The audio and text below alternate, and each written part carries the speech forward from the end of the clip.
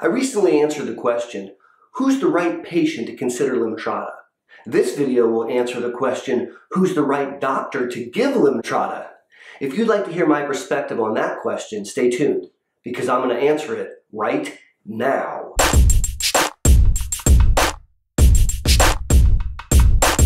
Howdy. Thanks for learning about MS with me, Boster. I started this YouTube channel to help my own MS clinic patients learn between visits. And it's my hope that through these videos, I can help you learn too. I recently published a video where I addressed the question, who's the right patient fit to receive Lemtrada?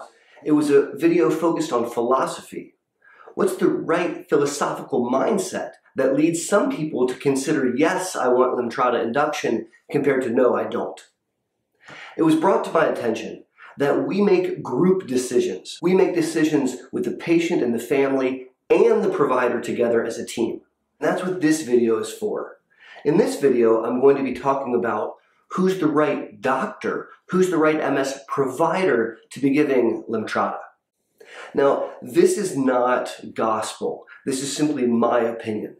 And just because I feel that there are certain characteristics that would make one physician more successful at giving Lemtrada than another doesn't make me right. It just makes me opinionated.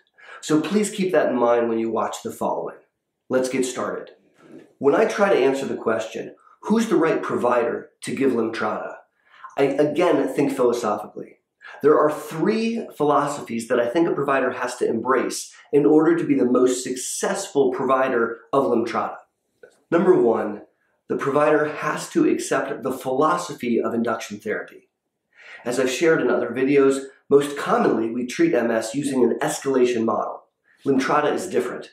It's an induction model, sometimes referred to as immune reconstitution or rebooting the immune system.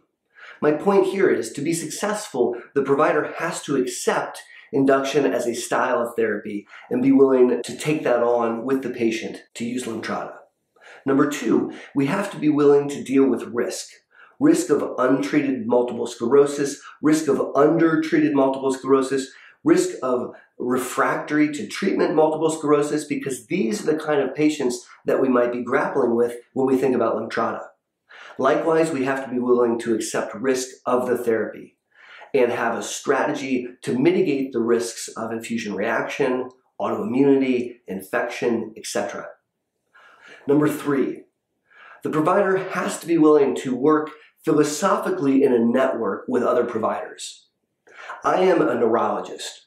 I am not an endocrinologist with expertise in managing autoimmune thyroid. I am not a hematologist with expertise in managing immune thrombocytopenia. I am not a dermatologist. You get the point. And so in order for me to be successful in managing Lemtrada, which has risk profiles outside of neurology, I think that I have to be comfortable working in a network where I lean on an endocrinologist, a nephrologist, I lean on a hematologist when needed.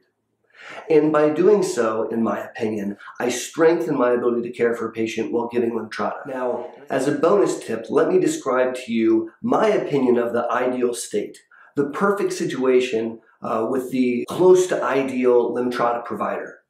It would be an MS specialist who works in a comprehensive MS center. Why? Because they have a multitude of resources that extend beyond just the clinician, and that patient receiving Lemtrada can tap into that. Number two for the ideal state would be a provider in a team that has a lot of experience with Lemtrada infusion, the good, the bad, and the ugly. Hopefully this is not a location where they've infused one or two patients. The ideal state is that they do it at a higher volume, so they have a lot of expertise. Part and parcel to this is that provider having a clear-cut laid out plan for how to mitigate risk and how to respond to abnormal lab values and how to respond to new clinical symptoms when they arise. Lastly, it's a provider that has an established relationship with key specialists to frame that important network to optimally care for that patient. In summary, this video focuses on the provider. Who's the right clinician to be administering Lemtrada? And if I think about the question philosophically, there are three things that I think we have to embrace to be really good at this. Number one is we have to be willing to accept induction therapy as a style of treatment. Number 2, we have to be willing to deal with risk. Lastly, we have to be willing to work within a network so that we can lean on colleagues who have expertise in other areas. Once again, this is my opinion and I would love to hear yours. Is this an opportunity for a call to action? Do you agree that we need to seek out providers who are optimally poised to give this drug and we need to make sure that they're comfortable doing it?